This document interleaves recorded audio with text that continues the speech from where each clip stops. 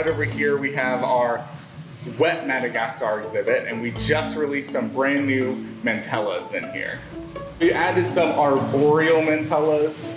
They spend a lot more time climbing around than maybe other Mantella species would do, but they still spend plenty of time on the ground and in the water. Mantellas are really cool little frogs. They come from Madagascar, and they're kind of like the poison dart frogs of Madagascar. They're both really tiny little frogs. They're both poisonous. They get that poison from the things they eat, so they eat a variety of small bugs, and they steal all the alkaloids from those insects that they're eating to create their toxin. They're not closely related, they're in different families. These all live in Madagascar, and poison dart frogs all live in Central and South America. These are just two animals essentially that found a very similar way to survive, to protect themselves. They prefer really moist, wet environments, very tropical environments.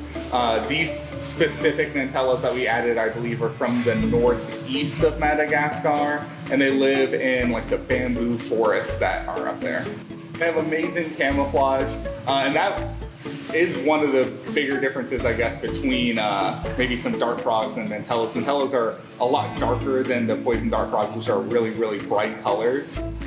You can tell the arboreal Mantellas, if they're ever climbing around, they have really bright blue, beautiful spots on their belly. So they have really colorful stomachs, but the tops of them are a little bit more dull. Here at the aquarium, they get mostly flightless fruit flies, and then we also feed them some pinhead crickets. And essentially, they're not poisonous from that diet, so we don't have to worry about handling them here.